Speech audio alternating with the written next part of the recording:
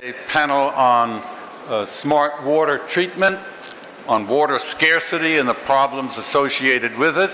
If you attended the panel that was in here just before us, the subject of which was on food security, the subject of water scarcity came up a great deal. So they go together very well. We have a large panel, and that may be because of the huge scale of the problem of water scarcity, water cleanliness, and so forth. I'd like to introduce them, and then I'm going to ask each of them to make their presentation for 5 to 7 minutes, and then we have two expert commentators who will offer their views, and then we'll open it up to your questions and comments. I hope we have a stimulating discussion today. To my left is Suresh Prabhu, who is chairperson of the Council on Energy, Environment and Water in India.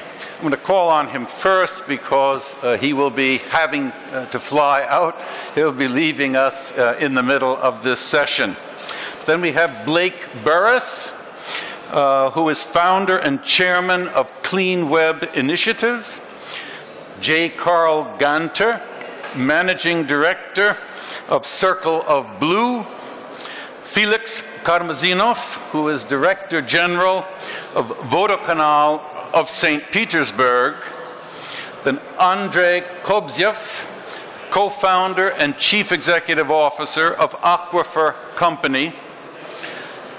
Oran Kochavi, who is director of Terra Venture Partners. And then our two expert respondents, Arnaud Brun, founder and CEO of Tenevia, and Olivier Conan, who will be back in a moment, who is with 100 Innovations, very appropriate for the focus of this conference. So without further ado, thanking you for being here. I hope we have time for some of your questions and comments. I'd like to turn to Suresh Prabhu. As you very correctly pointed out, I don't see there is any other sector which is so critical to the global humanities as well as the global biodiversity survival as the water is. And unlike any other resource which is in short supply, one could manufacture it. It's not possible to manufacture water. And therefore, the only way we can actually manage this resource is by making sure that we put this scarce resource for a very productive, useful, and efficient use. If you want to do that, then obviously you need to find out where is the water used. In large countries with big population as well as developing countries, the major use of water is for agriculture. In India, for example, we use 85% of our total water for agriculture. And therefore, if you have a limited availability of water and a very large demand for it, then you must come out with the solutions, the innovative ideas, when it's used for a particular purpose. So one of the innovative ideas that we must think about is how do you use water for agriculture in an efficient way. That would mean making use of every drop of water for something to produce far more than what we are using today. So that would also mean the combination of technologies of inputs, whether it's seeds, fertilizers, pesticides and others, we should be used in conjunction with water and also looking at soil in a way that we can produce more. The second use of water in many countries is for power generation. It's not hydroelectricity, because when you use water for hydropower generation, it's non-consumptive use of water. That means you can use the same water for something else. But when you are using thermal power, nuclear power, you need a lot of water for cooling purposes. So therefore the power generation is one of the principal users of water in many parts of the world. So we need to find out solution. How could we use, maybe the cooling could take place not by water, but maybe by some other means. The third use is obviously for commercial purposes. And now we are seeing the large urbanization that is taking place in the world, where people are moving from rural areas into urban areas. In China, we had 400 million people who migrated from rural to urban areas. In India, we would have another 600 million people migrating into urban areas in the next 30 years. So we need how to use water in urban areas for commercial purposes as well as for residential uses. And that would mean urban water supply itself must undergo a very sea change in terms of recycling, in terms of using water in a more efficient way, in terms of its coming into the cities as well as its proper use. Then industry, which is the user of water in also significant way, because we need manufacturing, and for manufacturing you need variety of use of water. So I think we really need to look at all this. So if you really look at it, in my opinion, the best way to address this problem is by coming out with solutions at the level of use, whether it's agriculture, commercial, industrial or otherwise. And then to think about some new ideas about desalination of water. Because could we think about using solar energy for desalinating water? Because the countries with a vast coastline can use part of the saline water, sea water, for potable of uses of others if we can use the energy which is not fossil fuel based. Because the water is also at the receiving end of climate change because of large use of fossil fuel emission. And therefore we really need to come out with new ideas, new thinking. And I think innovation is something which could really bring about that possibility. Suresh, because you're going to be leaving us, if I may ask a question of you. You mentioned recycling of water. There's some controversy about that. Interestingly, not too many weeks ago, in Las Vegas, it's the fastest growing city in the United States, and it has an acute water scarcity problem. And so recycling is being talked about. What they did was to bring a celebrity comedian on stage, and they filmed while they brought a plastic bottle looking just like this for him. Except for one thing that was different. It had written on the label, this water was made from sewerage. Now we can call this white water. You know the difference between gray water and black water. He was given a bottle of black water that had been purified. Well, he's well known in Las Vegas. He looked at it for a moment and then he drank it. To the best of my knowledge, he is still alive.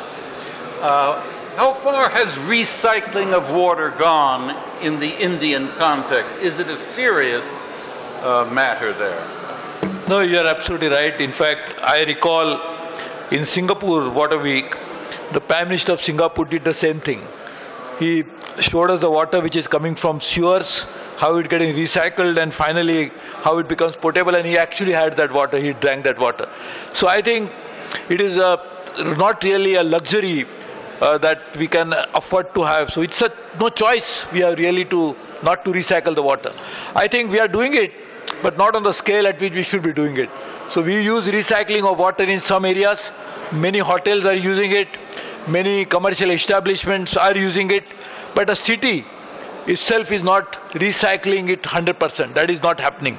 But I think a lot of new regulation which is coming in will force the cities to also have recycling of water.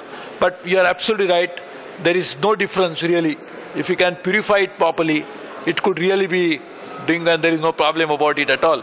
So I think the black water, the brown water, whether because we always have polluted water, which is the brown water, I think it's an idea that we really need to purify it, use the technologies that are available, and use a very less energy to purify it.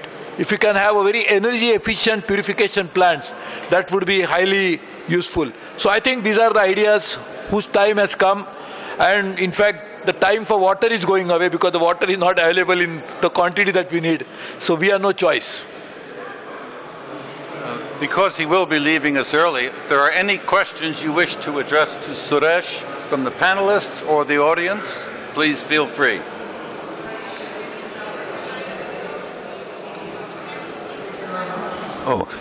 Because he will be leaving us early, if you have any questions that you'd like to address to Suresh, Prabhu Suresh, now, whether my panelists or the audience, please feel free to do so. Please. In English or in Russian? In English, I suppose. So we know that India has a very huge problem with accumulated ecological damage in the rivers and in the rivers and lakes. And my question is, which role in the water policy and strategy of India the rehabilitation of these lakes and rivers, which role does it play in the current, in the strategy of the current government?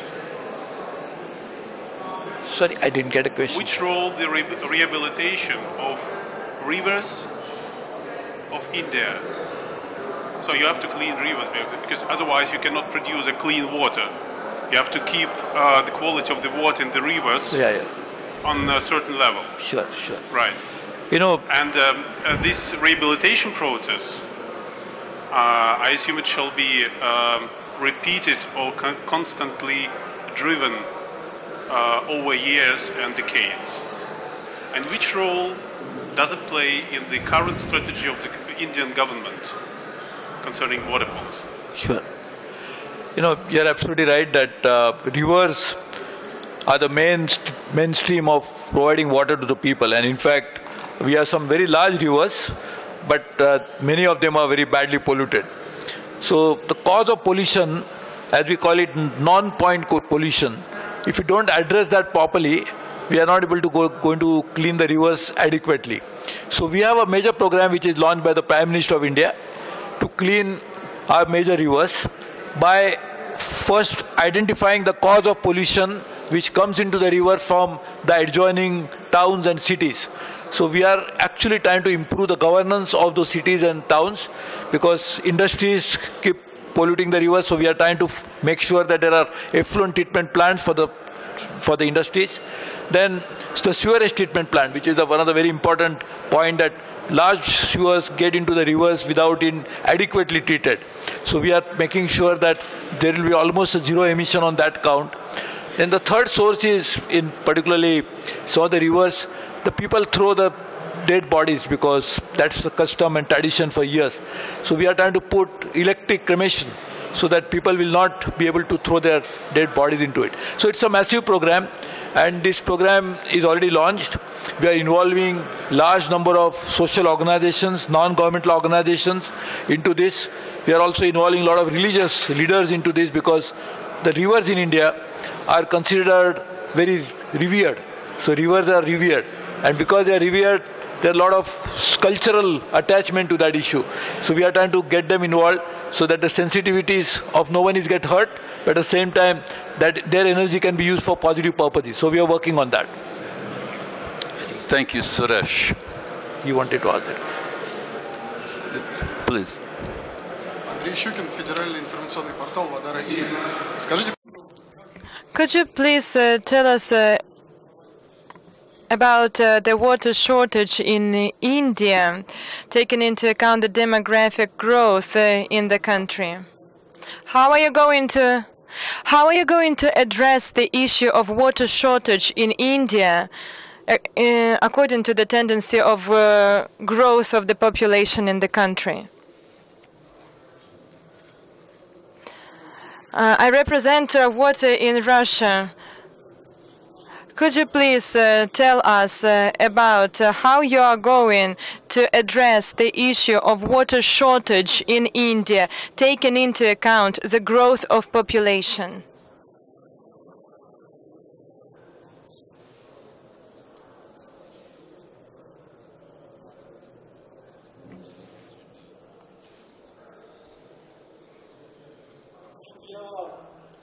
unique situation in India that we have a east of India as well as in the northeast of India. We have always floods because there is so much of water available. Whereas there are other parts of the country, particularly in the south of India, where the droughts prevail quite a few times. So in fact, if you look at the water availability, we have 4% of the fresh water of the world, and the per capita availability of water in the east of India is as high as 18,000 cubic meters, but it is so low as 350 cubic meters in the south of India. So one of the challenge we have is how do you address the water scarcity in one part and too much of water causing floods in other parts of the world, country. So we really need to address that. So one of the scheme that was thought about was, could we have interbasin water transfer, bringing only flood water, not all the water, only flood water during the time when it floods into the rivers which are not flooded. So that is something which is thought about. But otherwise, this is a major challenge for India, is to deal with water shortage and floods at the same time of the year, causing huge damage year after year to property and to human life. Thank you, Suresh. I think we should move on now to J. Carl Ganter. Great, thank you. Do we have a remote for the presentation? Yeah. Ah, terrific. All right, thanks, Dimitri. Appreciate that. Thank you. Wait for him to get that up there. Oops. 2 seconds. You have my pictures? Sorry, I'll tell you a little bit about me. I run Circle of Blue. I'm a journalist and photographer, and we activate world-leading journalists, scientists, and data experts reporting on water issues around the world. Our whole mission is to get on the ground and find out what's happening and bridge. When we talk about smart treatment, we're talking about smart responses and actually understanding the problem. We need to know where we are before we are actually heading in a particular direction. So I'm a photographer, and I have pictures to show, so hopefully he finds them quickly. Stand by. Dimitri has them. There we go. Okay. Great. Well, it's a great irony that we are on the water planet and that we're thirsty. And also that we face massive, let's see, the remote works. Here we go. Massive global risk. The World Economic Forum publishes every year the Global Risks Report. I serve on the Global Agenda Council on Water Security. And this year, water ranks number 3. I don't know if that's good news or bad news. We also got a major change in the actual verbiage. We changed water crisis, an I, we changed it to an E. So we have crises. And so we have multiple crises in water around the world. So that's the bad news. And I'll show you some of the changes and some of the things that we're seeing on the ground very briefly. But we can't talk about water without realizing that about 1/7 of the world's population doesn't have access to safe drinking water. We also can't talk about water without talking about the education side. When we talk about smart water treatments, well, when we bring water to people, we can make them smarter. This young woman, 4 years old, carries water about 6 hours a day. In India, which is undergoing a massive transformation, that's why I think the questions will be our focus on India will be intense in the coming years to see how India adjusts and adapts to the major challenges. These are women waiting to use the toilet. So when we talk about water and smart water treatments, we always have to talk about water, and we talk about clear water and black water, clear water, drinking water, and wastewater. So we hear, when we talk about smart water responses, we hear that we are in an era of extreme data collection and, exaggerating a bit here, total mass collaboration, okay? So you'll hear a little bit more about apps and high tech in a minute. But around the world we have weak signals, and we have to understand what's missing. How do we connect these solutions with the great challenges? So we have these wonderful tools. We can listen better. We can tell really scary stories like how dry California is historically. We can also listen better and understand the interplays and the systemic connections when we're talking about smart water. We're talking about smart policy. This is a data dashboard, a live data dashboard of California's water supplies. This is, 2 days old. It updates every day, so I'm not sure why it didn't update today. But California is at 28% of its water supply. Think about that for a minute. Almost a quarter of its water supply of where it should be. So the world is just a click away. Smart is just one click away. Or maybe not. So this is in Punjab, this is the Department of Irrigation. This is big data. Hopefully it's big data in the past because the new government is pushing very hard to activate a new e-government. So all of this paper hopefully will be transferred. But it's very difficult to understand the solutions unless we understand where we are. Oh, let's see if this works here. Is the remote working? There we go. Okay. So when we also talk about smart water responses, we have to understand who the clients are. We have to understand who are the people at the other end. This is a family that I visited in Cartagena, Colombia. We were talking about water and wastewater treatment. How do you bring water to people? How do you bring wastewater treatment to people? Basically as simple as how do you bring a toilet? Well, this is the secret. This is the smart water response. So for every single engineer who's working on installing a sanitary system, wastewater treatment systems, there are 2 or 3 social workers, because you can't just park a toilet in somebody's back room. They have to participate in building that toilet, in building the bathroom, in building the pipeline, and bringing the faucet to the home. They have to understand that process. There are behavioral changes necessary. And this is the most prized room in the house. In fact, it's the only room in the house. It's the toilet. So you can tell the level of pride and civic engagement. You also have to monitor and measure the value of water. Even in the poorest areas of Cartagena, there are water meters. So people actually understand the value of water. They pay a tiny bit for it. And a quick great solution story is in Manila. I visited Cuatro, a very poor neighborhood in Manila, where they brought water to the community. And what happened? People went from paying 30% of their income, imagine 30% of your income going to water, to paying 3%. What happened when they had extra capital? You're very poor, you have no money. What happened? They started opening shops. The economic growth was amazing. These are the shops opening at 4:30 in the morning. Children had places to bathe, had fresh water to bathe with, and kids like Omar, who was a beggar, who had no water, his family had to spend most of their money to buy water, he now sells fish in the morning and goes to school. So again, the water dividend. And does the unmeasured have value? When we don't measure water, this is a challenge in India, which India is addressing, but many farmers in India have free electricity, and so they let their pumps run for flood irrigation. So they are literally draining their aquifer unnecessarily. So when you don't measure, when we don't have smart water use and smart water treatment, we don't understand the value of water. There we go. So the last thing I want to say is when we're talking about technology, we're talking about smart water treatment, the first things we need to look at is we need to look at values, and we need to look at how we value water. How much is water worth? When we're talking about water and energy, water and food, how much is that input of water worth? And we also have to talk about governance. Do we have the regulatory structure and the incentives to drive the creativity and innovation? Finance, how do we finance infrastructure and make those investments possible? And then the talent, we have a major talent gap in the water sector. How do we activate the talent and educate? And then behavior, how do you train people again back to valuing water?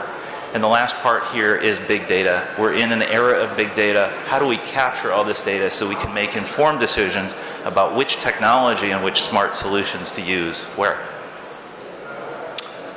Thank you, Carl.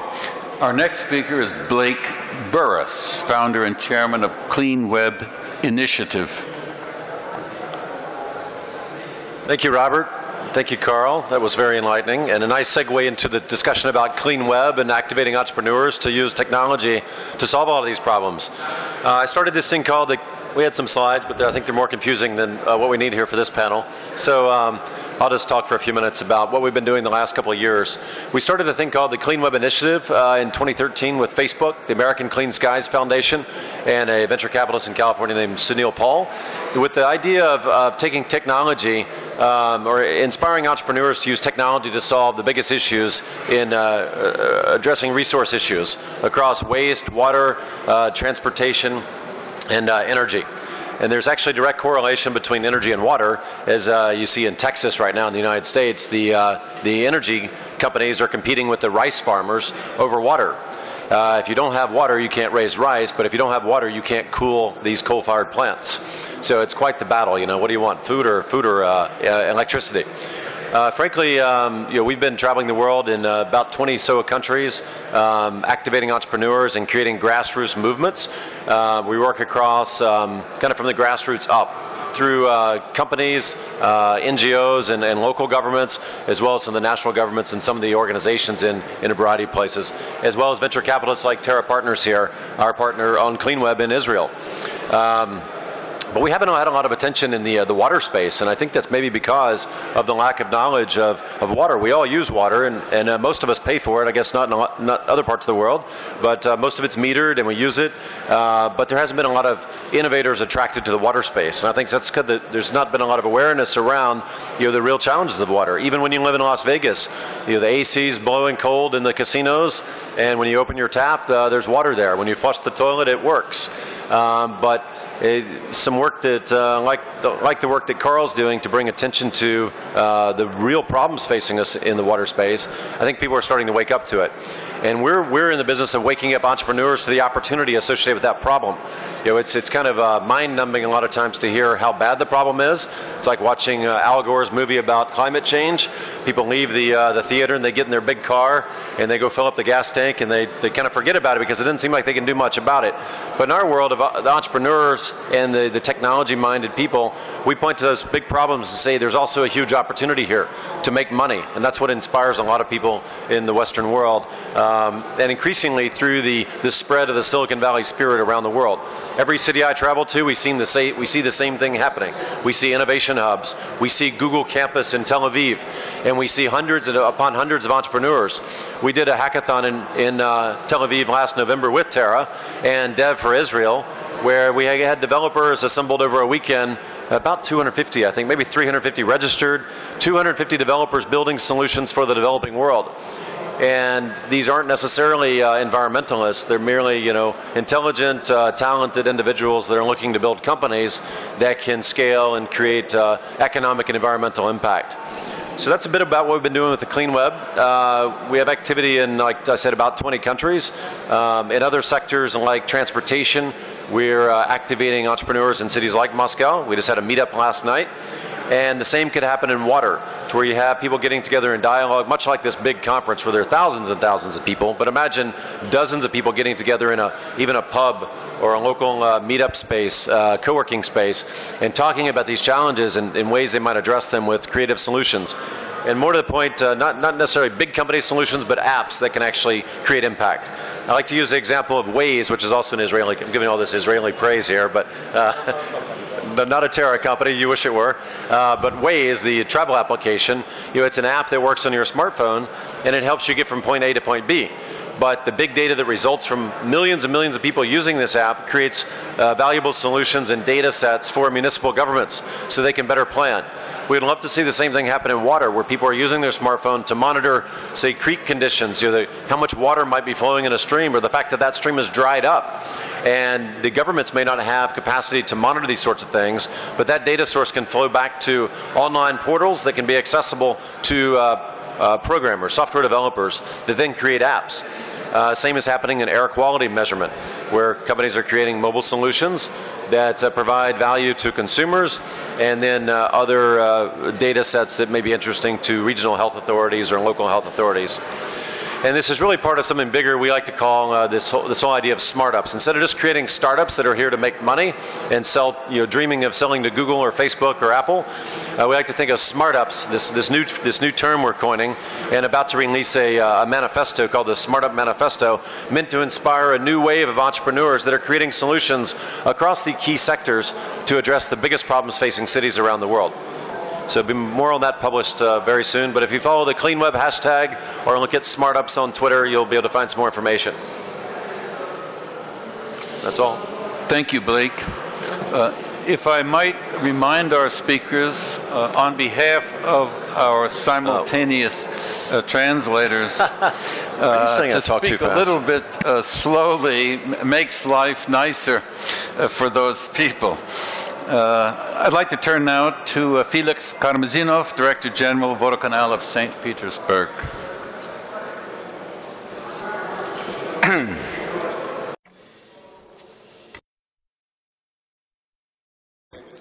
Distinguished guests, I'm the head of Vodokanal St. Petersburg. It's an organization that supplies water to the whole city of St. Petersburg.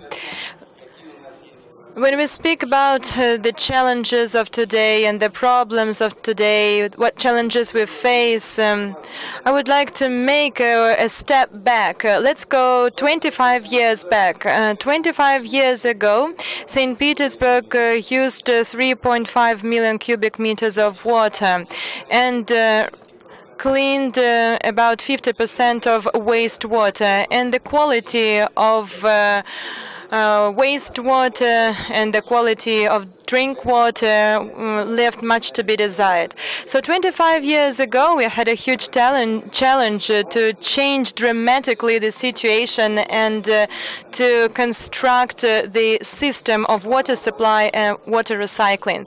What did we manage to do? Here on the slide, you can see the amount of water that people need to produce this or that product. I'm not going to tell you in detail all these figures. You can see them on the slides. But what we managed to do recently and what water supply in St. Petersburg looks like now. In the past, we supplied 3.5 million cubic meters of water, and the quality of water was quite low, and there were claims about water supply in the city. Nowadays, we supply 1,700,000 cubic meters of water every day, so the water consumption was decreased by 2 times, and we managed to dramatically increase the quality of water. The consumption of water nowadays complies not only to Russian standards but also to the WHO. The same thing happened with the wastewater. Nowadays we treat not only 50% of wastewater as in the past. Today we treat 98.4% of all the wastewater of St. Petersburg. And I should tell you that the quality of treatment complies with the European standards and all the claims of the countries of the Baltic Sea are no longer in place. But it doesn't mean that we managed to address all the issues. One of the main issues that we managed to address is optimization of water consumption per capita. 20 years ago, we used 350 liters of water per 24 hours, and nowadays, according to the results and figures of 2014, the consumption will be decreased by 142 liters per capita. And I think it's not the limit.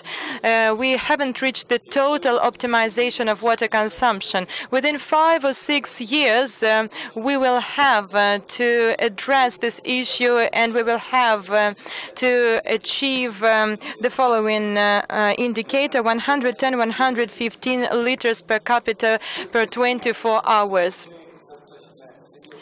Moreover, today we pay much attention to new challenges that we face.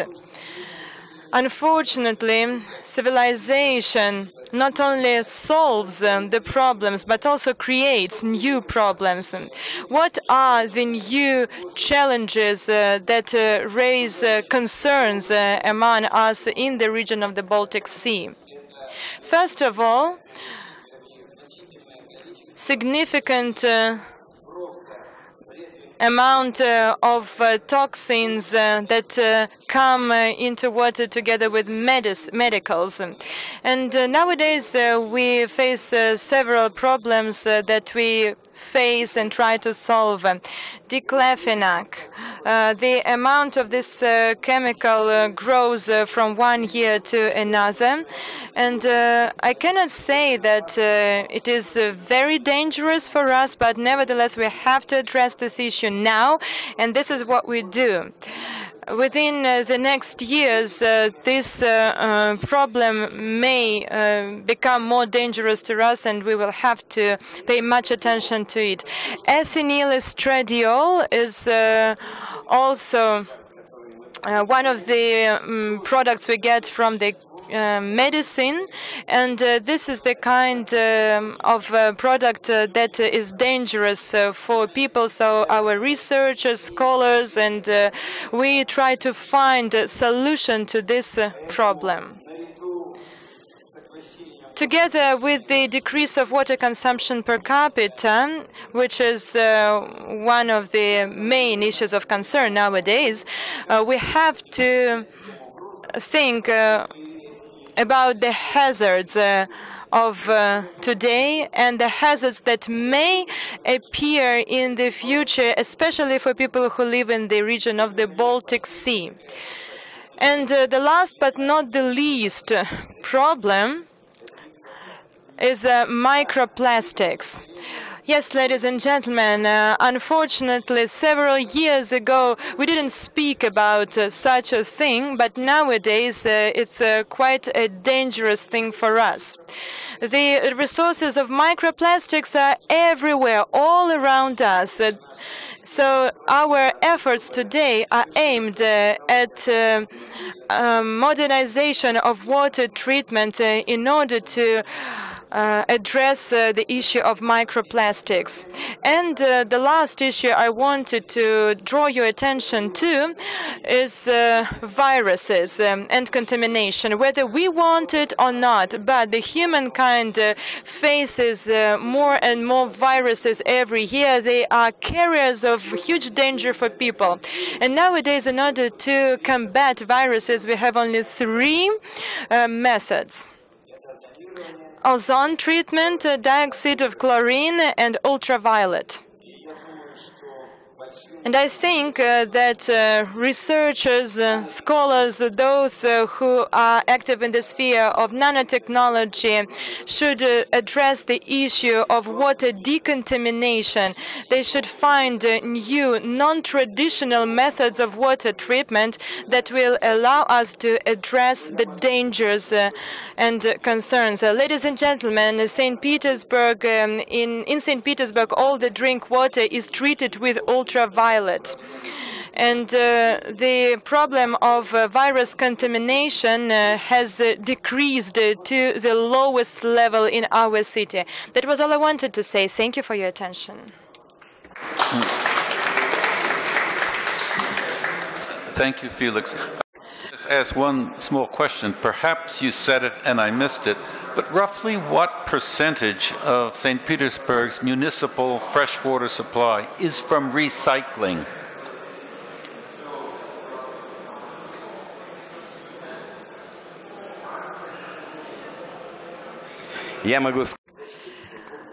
St. Petersburg is a lucky city. St. Petersburg is located on the banks of the Neva River, and the Neva River brings 2,500 cubic meters of water every second. Just imagine 1 second and in front of you 2,500 cubic meters. So there is not an issue of using recycled water. Thank you, Felix. Our next speaker is Andrei Kobzyev, co-founder and chief executive officer of Aquifer Company.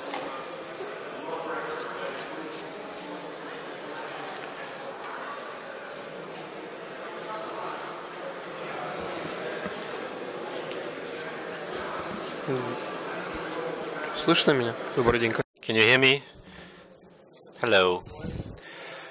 We talked a lot about world issues and water treatment, but shall we concentrate on smart technologies?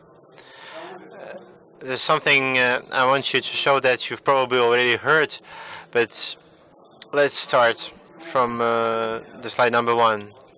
The problem of fresh water all over the planet is aggravated by the simple fact of urbanization.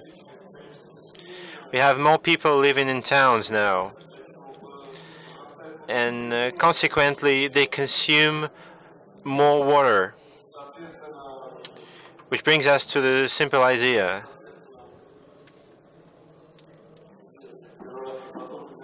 Sorry, this is my first presentation as a panelist.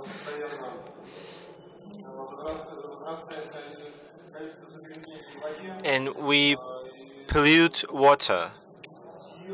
We contaminate water. That's why we should treat it.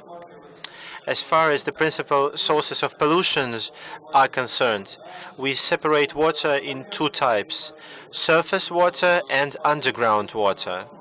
With underground water, the question is more or less solved, because depending on the horizon, the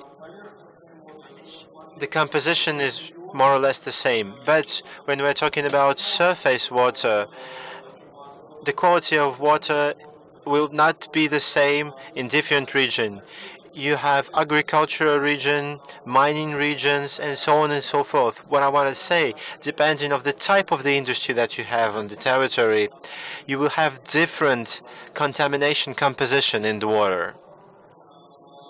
And so we did. What are the main treatment possibilities?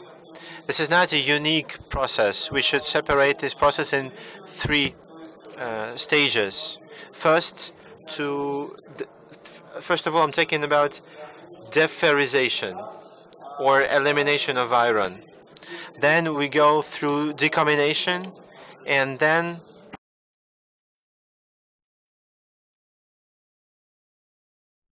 about the desalting of water. Each of these 3 phases are separated in different and precise technologies. If we're talking about fresh water, drinking water, the humankind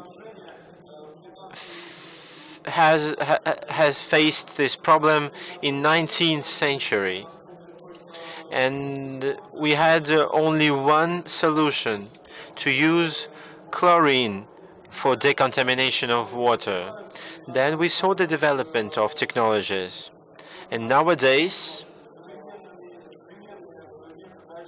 we have different modern ways of water treatment, like a large radical UV treatment, chlorine dioxide, and mixed methods of water treatment using different technologies. We can use ultrasound, ionization, and so on and so forth. Basically, every technology has its efficiency, but we have no unique solution for every case. I don't really see that we have one-size-fits-all solution.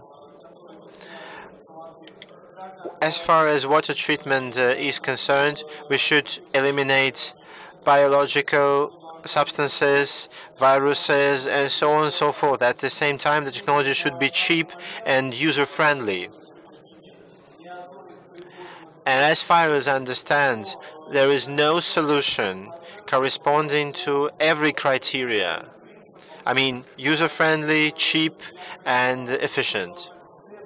I want to say that we should continue research in this field. If you want my opinion, in order to be successful in water treatment, we should use combined methods. Use existing experience and try to choose among them on the simplicity basis and only cost efficiency basis.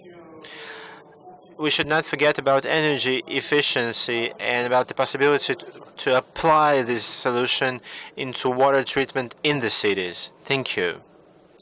Thank you, Andre. Our next speaker is Orhan Koçavi, Director of Terra Venture Partners.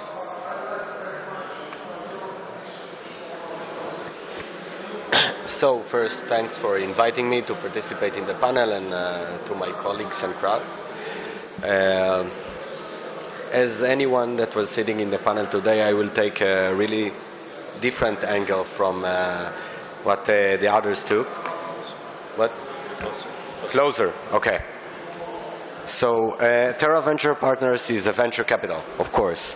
So we look at water as some kind of a business, and as my colleague said before, we also work with the Clean Web Initiative. So we support IT and software companies that help to reduce the consumption of water and etc. But that's not the deal today. So basically, Israel is a very young country, only 66 years old, and when my grandparents came to Israel from Europe, it was basically a desert. So water was a necessity of life. We had to create water from I don't know where, and in order to drink something. Maybe that's one of the reasons that Israel had become a true leader in water technologies, and in the last, I don't know, maybe 40 years, irrigation systems, Israeli irrigation systems are being sold worldwide, also in China and in India and a lot of different places. Also, Israel ranked #1 in desalination systems and research. A lot of research has been done, but because of some government issues in Israel, not a lot of desalination systems are installed currently in Israel, but we're getting close to a point that we can definitely get all our water, the distilled water. So another thing that Israel had become innovative in the field of water is because the government truly supports innovation. So it's not just a buzzword that Israel is a startup nation.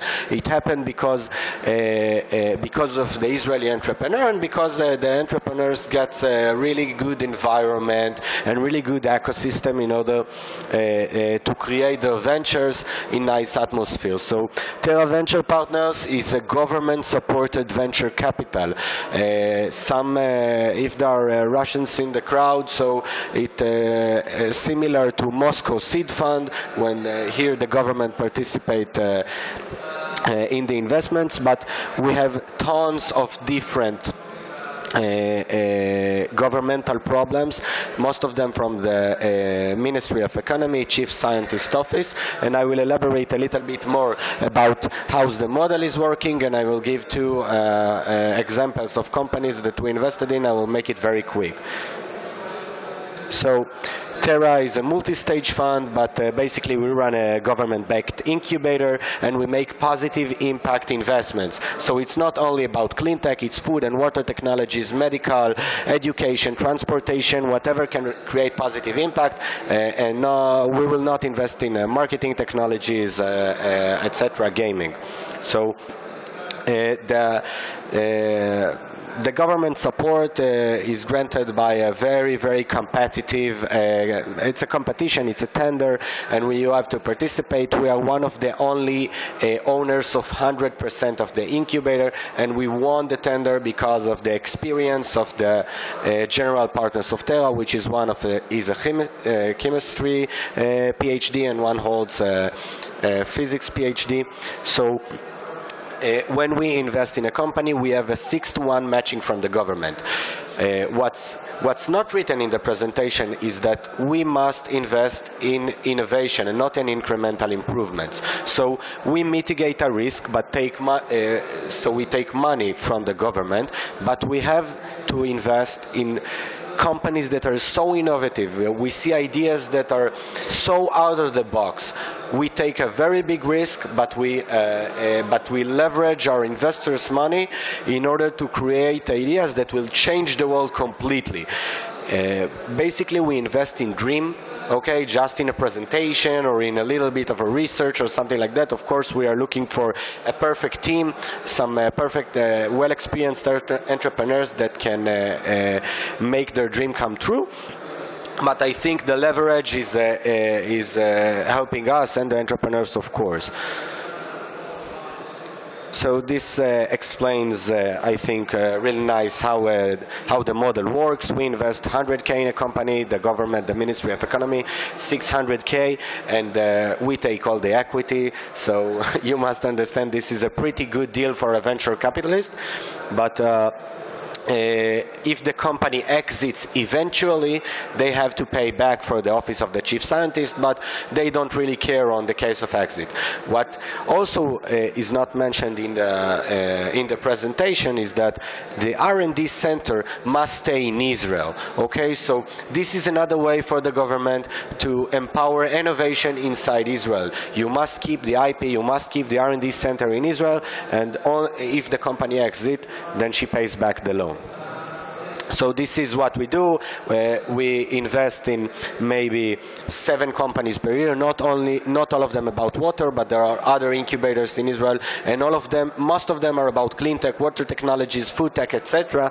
So we invest in 7 companies a year, and after a year and a half or 2 years of incubation, that basically we invested in a company only 100K. So the cost of the money was very low. We decide after a year and a half of active due diligence, they sit together with us in the incubator. We help them to make the connections with the industry, with all the industry leaders of water. It's called Mekorot in Israel and other companies. We decide if we want to follow up the investments. We manage currently $50 million under management. It's not such a big venture capital, but we are a boutique venture capital, and we choose our investments wisely. So we follow on the investment, and in a lifetime of a company, we can invest around $3 million. After that, we'll need some people to join us. So this is the incubator. I don't know if you can see in the pictures, but it's a 1,000 square meter facility. It's located in the north of Israel. It's a really nice place and connected to the nature. So all the walls are made from mud, and we have streaming water and a really interesting place. These are the founders. It's less interesting, and these are the no, it's not relevant for the presentation. And this is the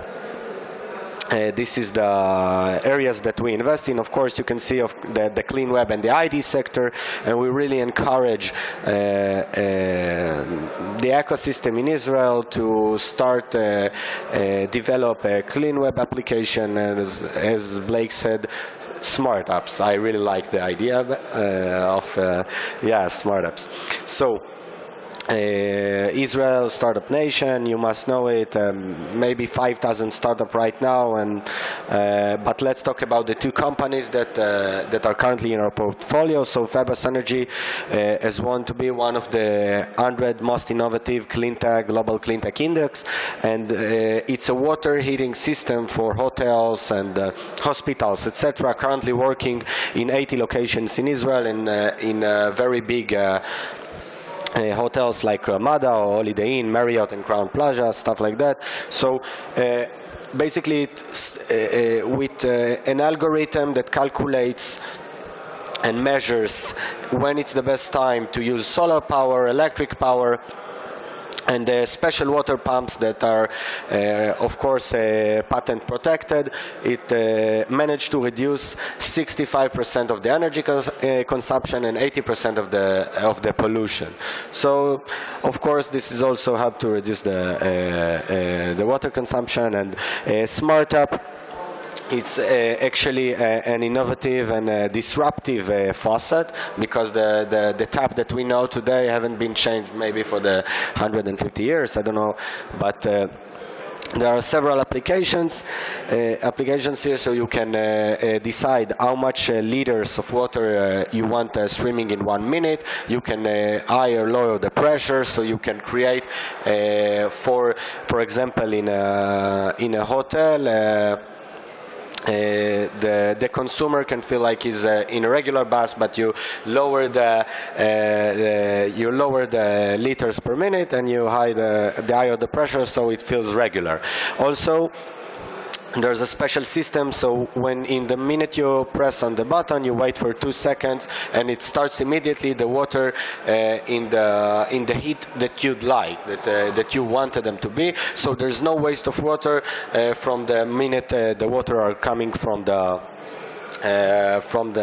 water heater to your tap. So I will elaborate more if you want. I'm really actively on LinkedIn and Facebook, so you can add me and we can continue the discussion. I love to, and thank you very much. Here are my details, and you're welcome to contact me, and thanks.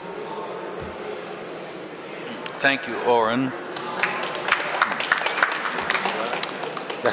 That finishes our 6 panelists, but we have 2 expert respondents, and I'd like to call on Arnaud Brun, founder and CEO of Tenevia, for his comments.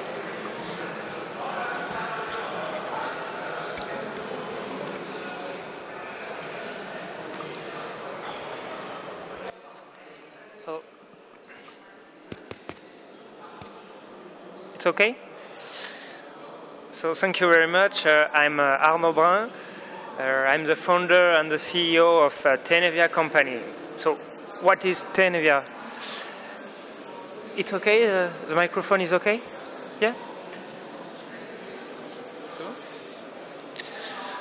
So what is Tenevia? Tenevia is a young company, French young company, which developed software, innovating software by innovating software of image analysis, picture analysis, to provide environmental data by a video camera. So Alexander, can we show us a little film, please? So our first solution, our first application was developed for the river measurement and river monitoring. So its name is Tenevia Riverboard, and as you can see on the film, as you can see on the movie, the goal is to use the video camera, and when we receive the pictures, we can detect automatically the water level, the water speed, and the discharge of the river, only with the image. So why we have developed this solution? This solution was developed mainly for the flood warnings, to protect population when we are a big event like inundations. Today, to measure this information, to have this information, you have to use electronic captors, electronic sensors, and it's very, very poor information in case of emergency. So with this solution, we can provide a very easily information, a very safety information, even in the extreme discharge, even in the extreme event. And the second aim of this technology is to provide good information for hydroelectricity optimization. It's very important in these topics in France because it's a very we have very many actors on our hydroelectricity markets, and the price is very low. So if you can optimize your water reservoir, your water production, you can provide at the company which produce hydroelectricity more and more benefits. So it's a very first application, concrete application. And we have developed on this way many other applications. The first one is to detect the snow cover in the mountain and to provide the water quantity information at the company which produce hydroelectricity, for example.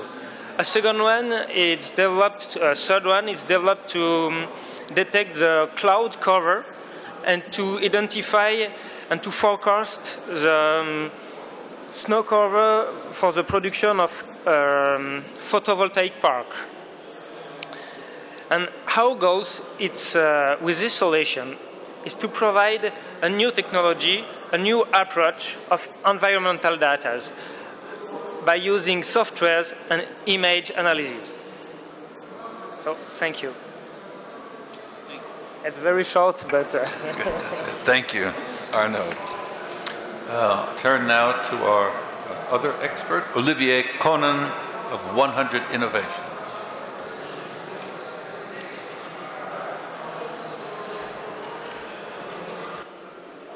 Hi, do you hear me? Yes? So I'm going to present you our project. It's called Econo Project. We created the Econo company since 2 years now. This company, the target is to find solution how to save water in everyday use, for everyday household needs. So, for example, do you know when you wash your hands, 80% of the water directly goes to the sink without touching your hands? Why? Just because your hands are not free, your hands are busy, and you can't easily cut the water flow. So our first product, our first solution, is already on the market and is called Start and Flow. This is an ergonomic way to use a faucet in kitchen equipments and in bathrooms. So maybe we can show some pictures. So we have invented a special ergonomy to use a faucet without the hand. We just add sensors on the front panel of the furniture. Our system is very simple. You can add it on any kind of furniture, any kind of faucet, even if you have doors or drawers under your sink. Our specific sensors transform all the front panel, meaning doors or drawers, into sensitive panels. All the front panel of the furniture becomes sensitive, and you can simply adjust. You can simply switch on or off the water flow simply with your knee. Maybe we can see another picture. Oh yes, I don't have.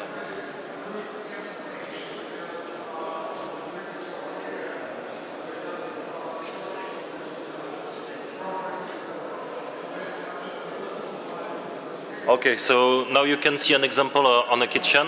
So you always have your knee 2 centimeters from the front panel of the furniture. So it's really an ergonomic way to reduce water wastes.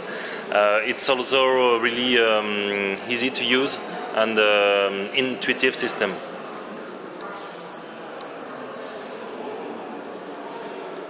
Doesn't work. Sorry. Oh yes, now you can see how the system is inside your furniture. So this furniture is the standard furniture from any customers. We only have 2 solenoid valves, one on the hot water, one on the cold water, and the system analyzes the vibrations in the doors or drawers and knows if it's a voluntary touch or if it's false information such as door slams. Finally, the system is very low power consumption. We still need batteries or power adapters, but for example on a battery, 4 batteries you can use it during 3 years. So this is the first solution for bathrooms and kitchen faucets. We also are working on other solutions for showers, etc. So our first product is already sold in France for professionals. such as plumbers, kitchen designers, etc. This second product, called WeFlow, is specifically designed for do-it-yourself market, which is a huge market for us and our principal target for next year. The produce is conceived in France. I'm from France, and conceived in France and produced in France. That's all. Thank you very much. Thank you, Olivier. That finishes our formal presentations. One thing you can see right away is that water problems are defined in very, very different ways depending upon where you are. If you're in a city, if you're in Western Europe or in Leningrad, you face one set of problems and you address them with a particular set of solutions. But if you're in South Asia, in India, Bangladesh, Pakistan, or in many parts of the Middle East where I live, or in Africa, the problems are vastly different and the solutions to them would have to be different as well. Where I am in Qatar, there are no rivers. It's a tiny country. There's only a very small aquifer. The country is currently investing billions of dollars in construction of underground reservoirs, freshwater reservoirs. They have to be underground because of the terrific heat that would lead to evaporation of most of the water. Even when they're finished with this, they will probably only have a freshwater supply on hand for perhaps 2 months or 3 months of the year. They rely, of course, enormously, probably 98%, on desalination of water, and increasingly are recycling used water for watering trees, public gardens, and lawns and so forth. So extremely different circumstances. So I'd like to call upon the audience or any member of the panel, if you have observations or questions that you'd like to address, please do so now. Yes, sir.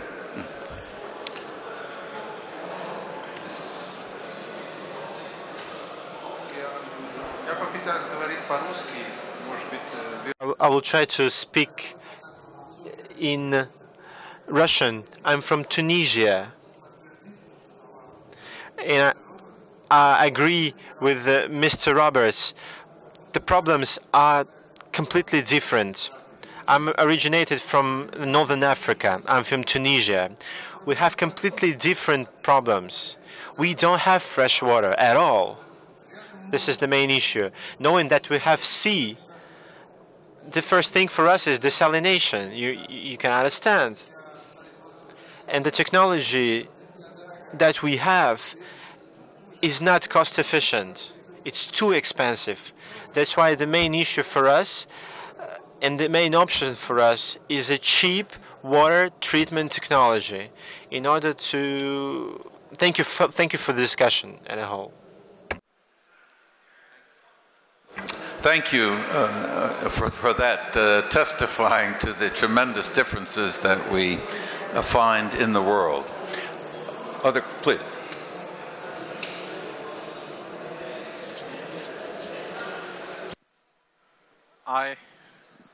I'm a farmer from Punjab, and I saw his slides, and it reminds me of back home.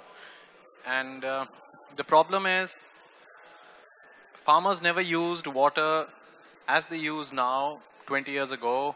It's the political decision making that incentivizes farmers to misuse water.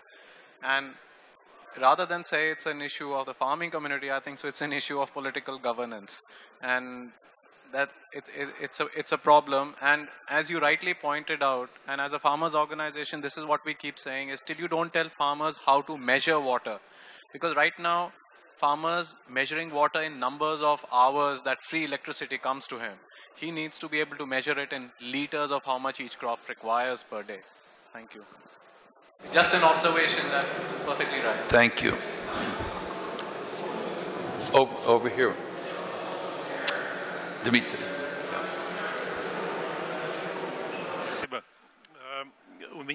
Thank you. Thank you. I have just two comments and one question. The first comment, I'm a director of Technopark from the city of Khanty-Mansiysk in Siberia. I have visited the Voda Canal of St. Petersburg. It's a great facility. And back in Soviet Union times, there was a project to change Siberian rivers to the south. So if you have shortage of water, we can change the beds of the Siberian rivers and bring the water to you. I'm just kidding, of course. And the second comment, we had a startup at our Technopark aimed at oil extraction. But that innovator left, and I asked him why did he left, and he said that it was more profitable to buy two sources of mineral water in Georgia, and he decided to make Georgia. So he decided that it was more cost efficient to make business in water than in oil. How much does 1 cubic meter of drink water cost? And perhaps then we will understand where the technology is most cost efficient. So how much does a cubic meter of water cost in St. Petersburg, in Israel, and Qatar? So I can answer your question. Do you want an answer in rubles? 21 rubles. 21 ruble. So $0.50. Yes, $0.50. And how much does 1 cubic meter of water in Qatar cost? How much does... it would be a lot. You pay for water or free? Yeah. Water free for you? At the moment, it's completely free. It's a very, very wealthy country. The per capita income is the highest in the world. Just for Qataris, who only number about 275,000 in the country, it approaches 500,000. However, they are increasingly concerned about the water circumstances that they face. And so some months ago, they installed a water meter on my home. It hasn't been activated yet. I don't think it's been installed on Qatari homes. This is one pampered population, and of course it's a part of the ruling bargain. The people are beneficiaries of tremendous wealth in an absolute monarchy with no thought given to introduction of democracy. So I think the expatriates are soon going to have to pay for their water. My guess is it will be extremely cheap, at least initially. And in Israel? The question is to product the water or for the consumer? Consumer. To the consumer it costs $2.50. $2.50 for 1 cubic water. In Khanty-Mansiysk the price is $1 per cubic meter. Twice more than St. Petersburg. Thank you.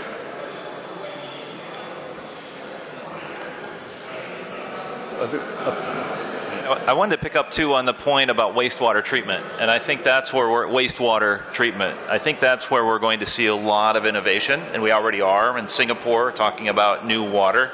That's the name. In fact, when you mentioned the comedian in Singapore, one of the first things when you work in water, everybody wants to show you their water treatment plant. So you're a mini celebrity because you're interested.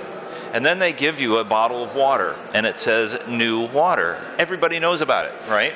So in Las Vegas, they need new water because the price is so expensive. They're spending almost $1 billion, that's with a B, for a new pipeline to go underneath Lake Mead. The pipeline's almost complete. That's just for insurance if Lake Mead drops about another 100 feet, okay? So with wastewater, it's the wrong term. It shouldn't be called wastewater. It's a resource, and it's in most cases easier to clean wastewater than it is to desal. And also there are new technologies, so it's actually a closed loop feedback, so that the energy, the waste in the wastewater is actually energy.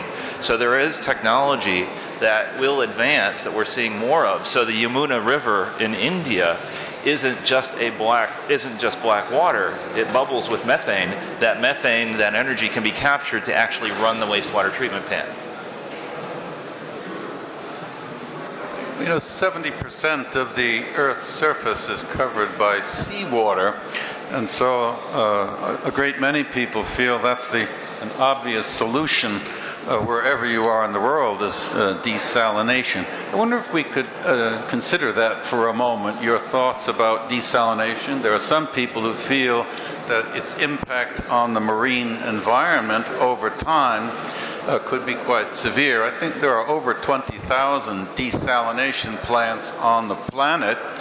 There's a concentration of them, of course, in the Middle East, particularly in the Gulf area, where the oil and gas industries are huge and profitable, and where they can afford to build multi-billion-dollar desalination plants. But I'm wondering what your own thinking is about the future of desalination and possible technological innovations in that industry that might make its impact on the marine environment less threatening than it may now be.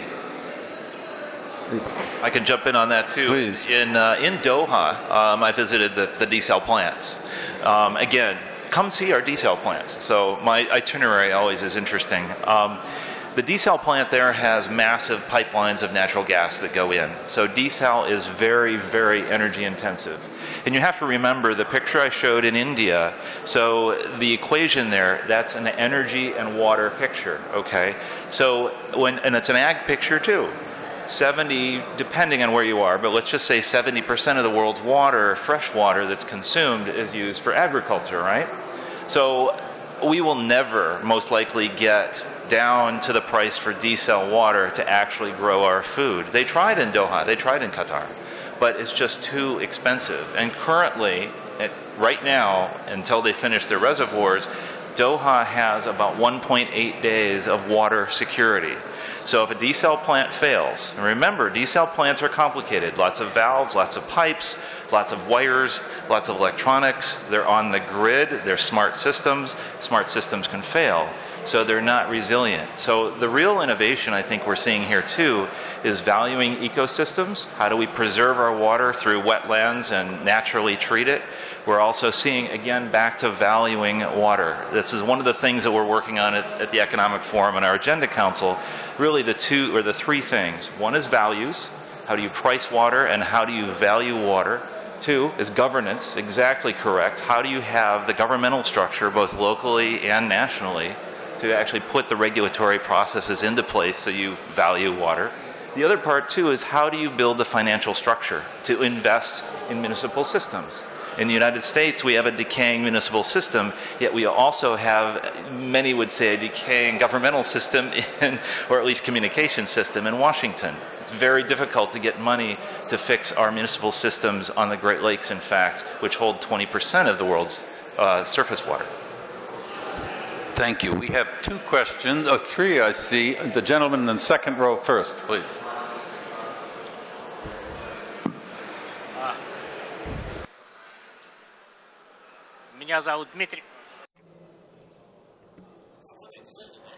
Can you hear me well?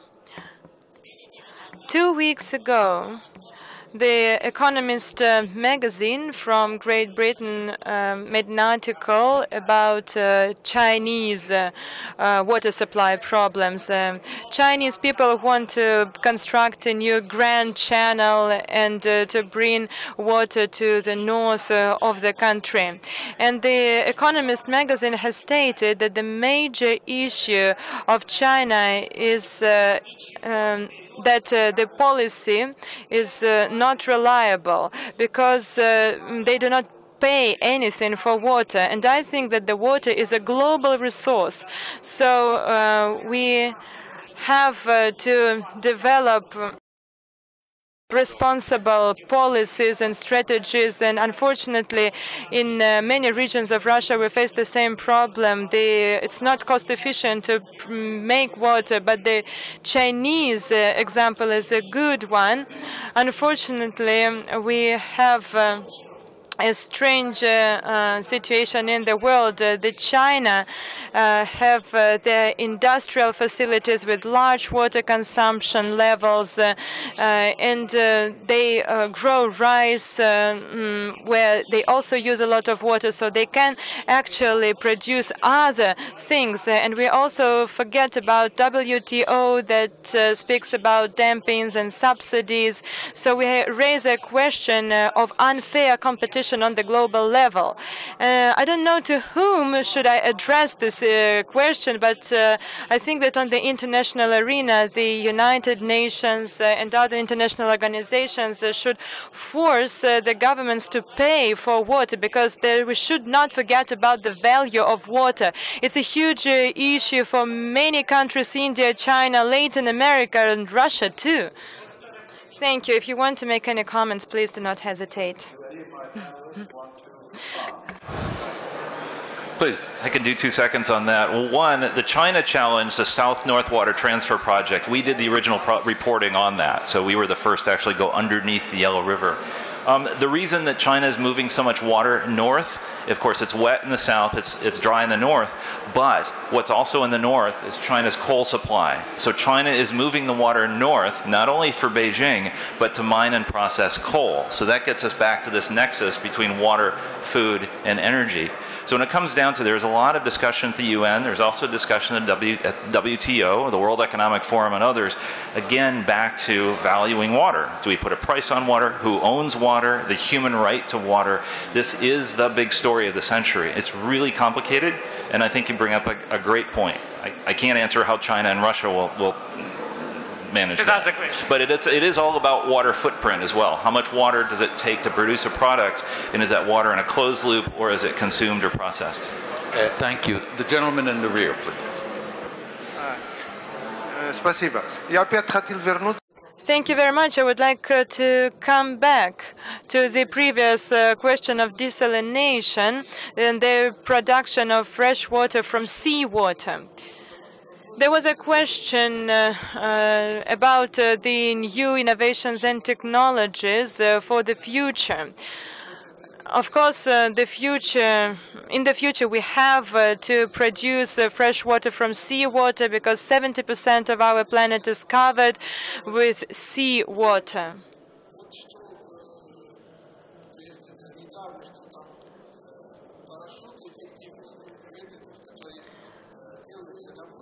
The methods for the future should be efficient in terms of water desalination. Shall we come back to the electric and chemical methods? We raise here a question of synergy.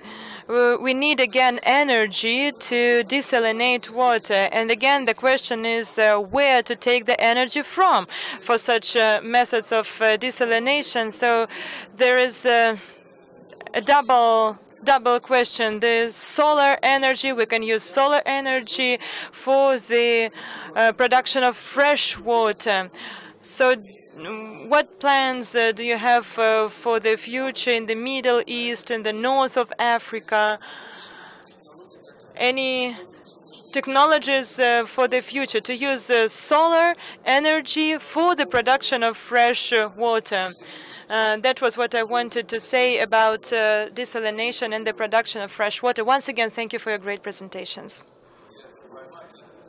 Quickly, I've been told that as much as 20% of the revenue that Saudi Arabia derives from its oil sales goes into the running of its very extensive desalination plants.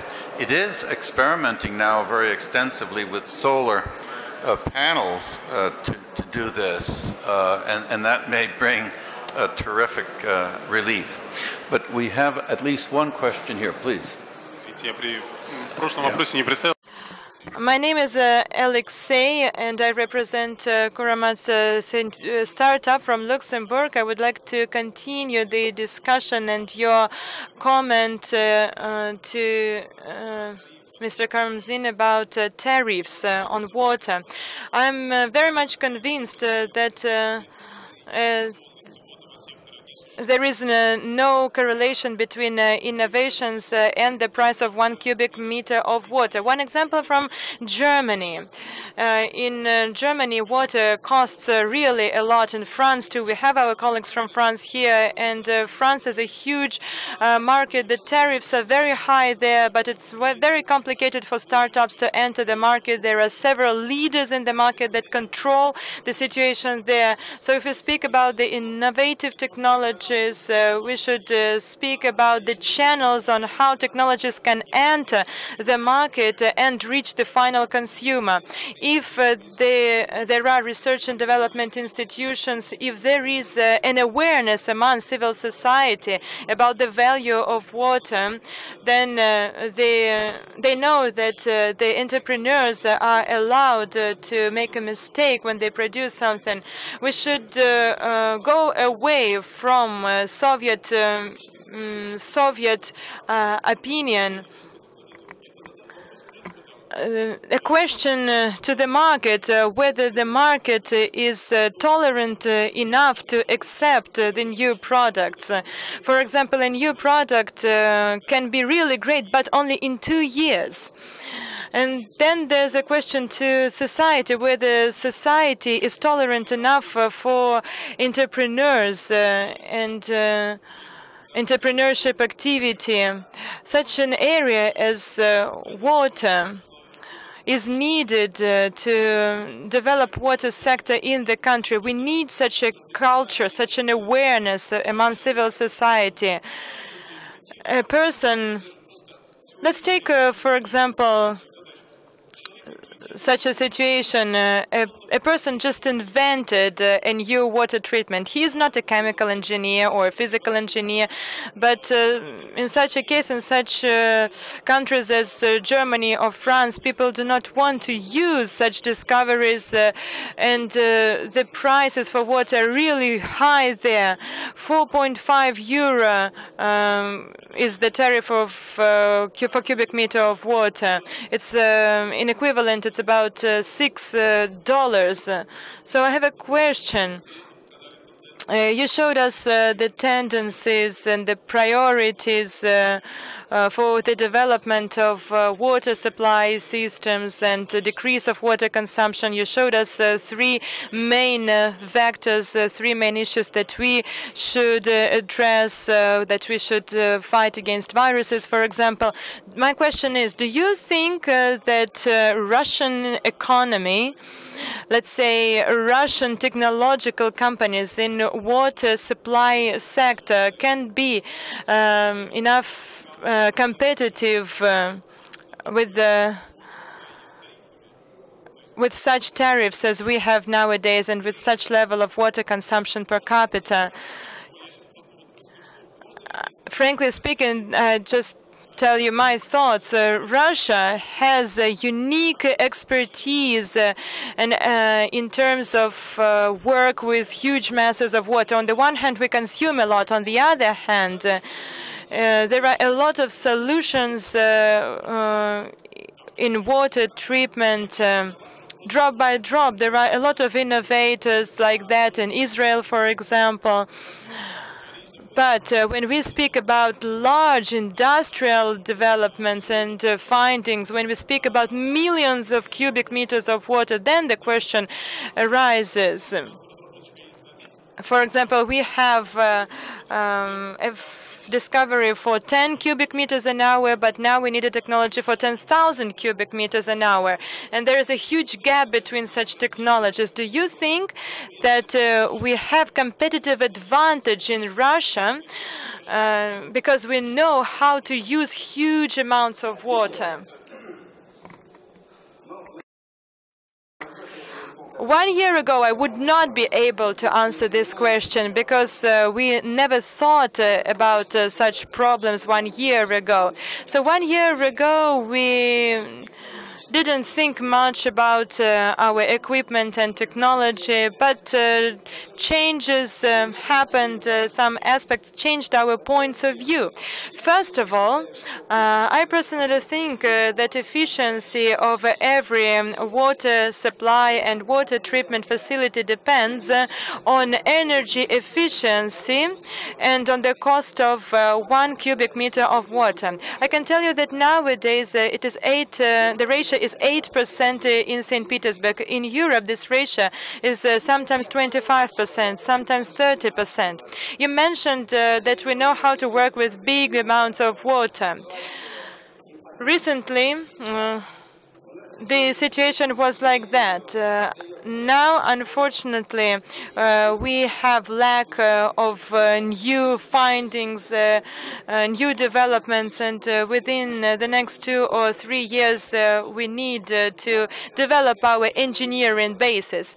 But we have never designed such things before. We just used the Western equipment. We used their designs, and the most modern facilities were equipped according to the European standards. But now the situation has changed. It's the situation in connection with the sanctions that we have nowadays, and now we have started to construct a new facility. It was not designed by us, but up to 87% of equipment was produced in St. Petersburg. And I don't think that it's a huge problem for us. And I can tell you that we can address these issues. We can solve this problem. 13% of equipment is not a big amount that we will take from European countries. Yes, we have experience in working with huge amounts of water. Not only St. Petersburg, but also other cities of Russia produce such equipment for water supply and water treatment. But what we need is to educate professionals and to raise the level of engineering.